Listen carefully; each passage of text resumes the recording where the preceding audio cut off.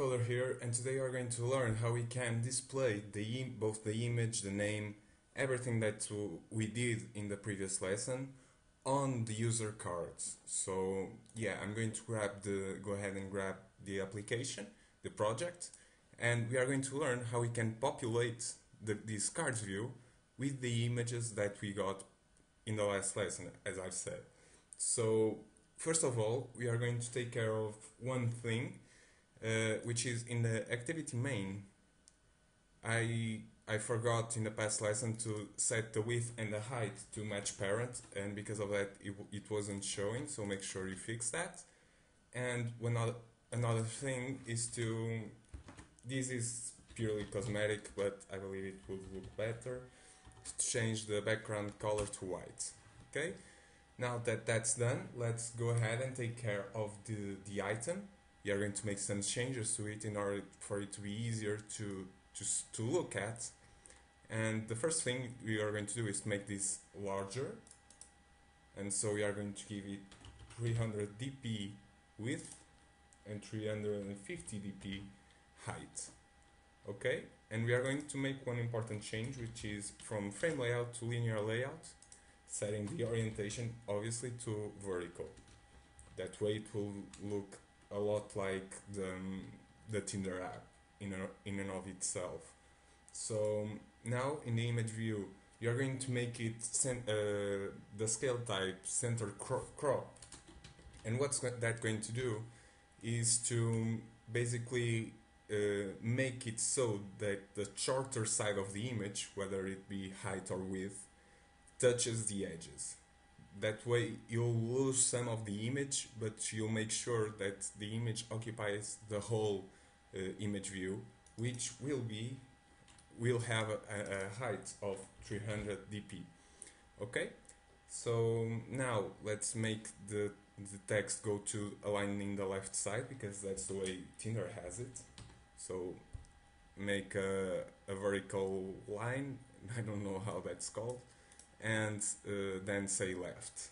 Okay, and padding left 20 sp, that way it looks nicer, and a smaller text I believe would work better. Okay, that looks good enough for now, so we can go ahead and take care of the code, the main code. So first of all, I don't know if you remember, but in the ArrayAdapter, which is the class that populates the cards, we get the information from this card item, which is of the type cards. Okay, which is this class here, and each card will have a class of this kind attached to it, and so it has the name and user ID, which is what we do in here. Let me just look in here. This is what we do to populate this cards class, and then this cards class will help us populate the card view. Okay, so what we need to do is first of all add a profile image URL,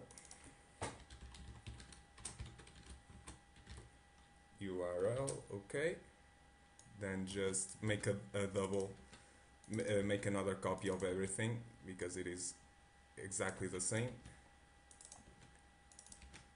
Okay, profile image, and now we will take care of the functions, because we will have the get profile image and the set profile image.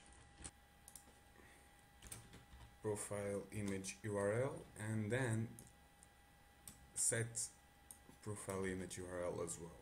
Then just grab that variable and attribute it to everything. And okay, that's all that we need to do to get the profile image of the current user that's being shown in the card layout.